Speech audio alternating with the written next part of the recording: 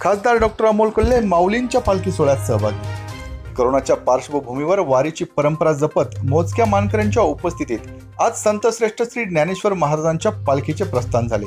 या सोहळ्याला शिरूर लोकसभा मतदारसंघाचे खासदार डॉक्टर अमोल कोल्हे यांनी उपस्थित राहून माऊलींचे दर्शन घेतले व पालखी सोहळ्याच्या तयारीबाबत वारकऱ्यांशी चर्चा केली।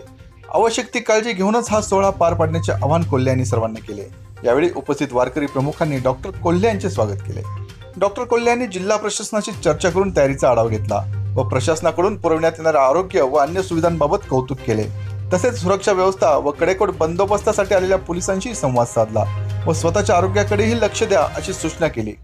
पालखी प्रस्थान सोहळ्यात सहभागी झालेल्या खासदार डॉक्टर अमोल कोल्हे यांनी ज्ञानोबा माऊली तुकारामच्या सुरात वारकऱ्यांसमवेत टाळ वाजवत विठू नामाचा गजर केला।